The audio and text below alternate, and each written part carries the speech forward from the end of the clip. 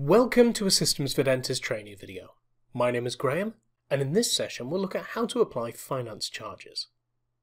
To start with, we need to have finance companies set up on our system. In order to do this, go to the tooth in the top left hand corner, choose the option for Setup, and in Miscellaneous we'll find an option for Finance Companies. We already have a finance company set up, but we'll decide to add another. To do this, we'll click New. Once our setup is complete, we have now added a second option. In this case, it's called Dental Credit. With these in place, we'll close Setup and open our patient. Our patient has an outstanding balance.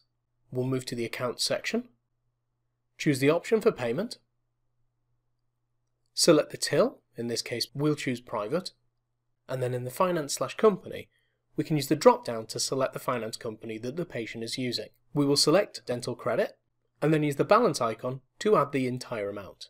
We are now able to print or email a receipt to the patient, and then by pressing OK we make that payment. When we click Show All, we can see the payment at the bottom with a little bank icon to show that it is a finance payment.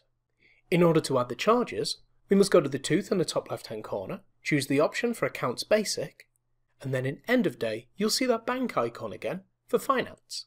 When selected, it brings up our finance deposits for the day. In this case we've had 2, and on the right hand side you'll notice there's an option for charges which currently has 0 in both. To edit this, double click on the number and then enter the amount that you wish to charge. We'll enter £10 for the first and 15 for the second. Then once you're complete, choose Transfer.